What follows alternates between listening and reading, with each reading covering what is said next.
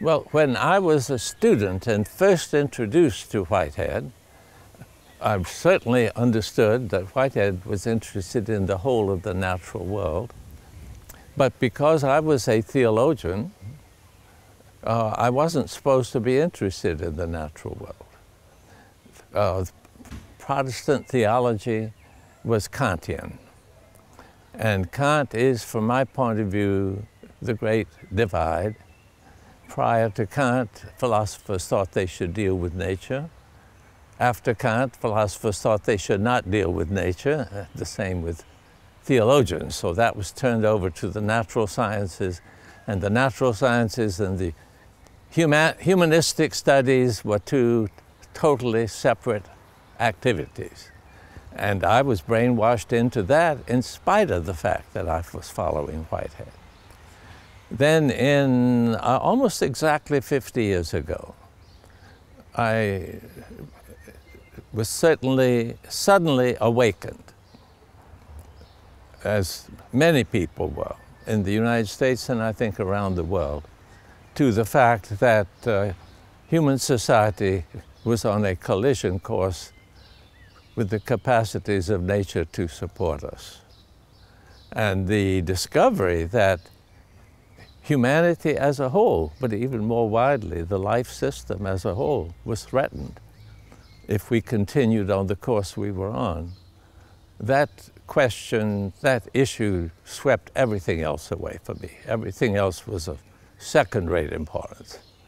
I had written 95% of a very philosophical book in which I was interacting with analytic philosophy, and that book remains 95% complete, but I'll never bother to finish it because it wasn't relevant to what I now saw was really important.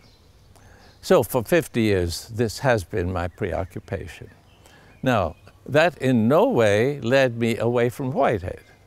In fact, it opened my eyes to the fact that Whitehead had provided a fundamental alternative to Kant, and that this bifurcation between the humanities and the sciences was totally wrong. He had shown that. And I hadn't even picked it up because I was so socialized by the reality of that bifurcation in everything that had been put on me by my educational experience. So if you want to have a philosophical basis for getting past what Kant did to Western thought.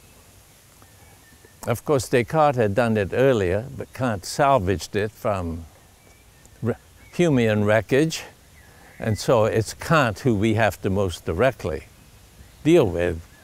If you want to get away from that, Whitehead is the best. I feel comfortable with making that statement. And Whitehead, very strong emphasis on how nothing exists in itself. Everything exists in its relationship to other things is so similar to what we learn from the ecological sciences that it just seems a natural fit. So philosophically, I don't think there is another equally good. I mean, there are other philosophies that help. You can follow Bergson, and that's fine in the biological and biosciences, but Whitehead is able to carry this into even mathematics, and certainly into physics. And his views correspond sufficiently with the evidence from quantum mechanics that it's the best philosophy we have for dealing with physics today.